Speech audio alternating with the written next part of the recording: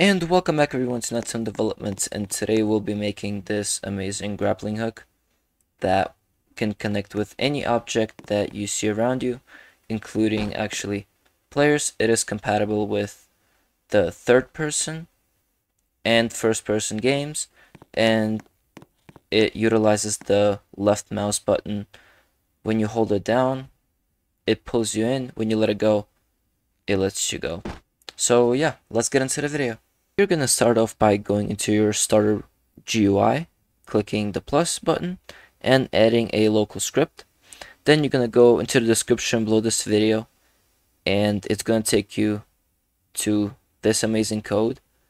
No, I did not make this, and I was actually inspired by Cookie Tech, who's the creator of this code, and he's the one that made it. I'm just sharing it, using it for you guys to enjoy. So you're going to go ahead and just copy this whole code. You're going to copy it and then go back to your game and just go ahead and paste it in. Now you're going to rename your local script to, I don't know, like grapple hook system. And that's it, you're done.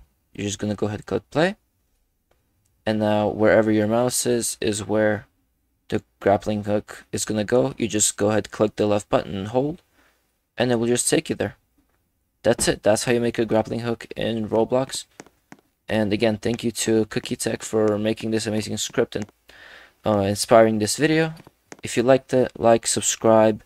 Next week I'll be making a sprint tutorial, as well as I'm actually going to make this gun that I made in the previous video. You can see that in the right up corner. I'm gonna make this shoot. But yeah, like, subscribe, see you in the next one.